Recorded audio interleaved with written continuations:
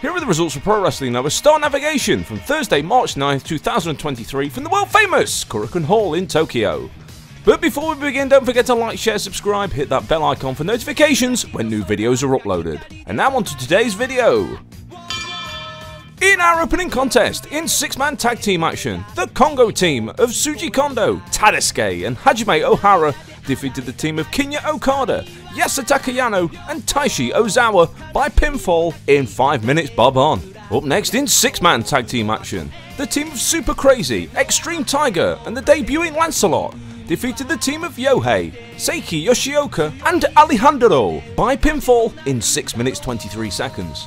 Up next was the special Daisuke Harada retirement exhibition match, where Daisuke Harada and Atsushi Kotoge went to a 60-second time limit draw.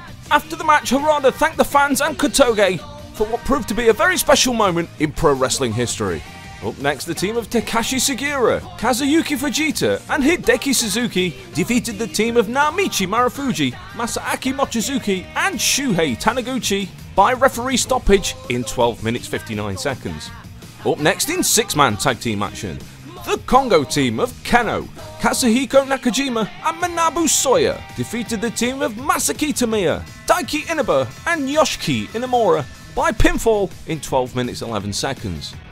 Up next in singles action, Eita defeated Hayata by disqualification after 3 minutes and 47 seconds. Up next in singles action, Chris Ridgway defeated Yoshinari Agawa by submission in 10 minutes 20 seconds.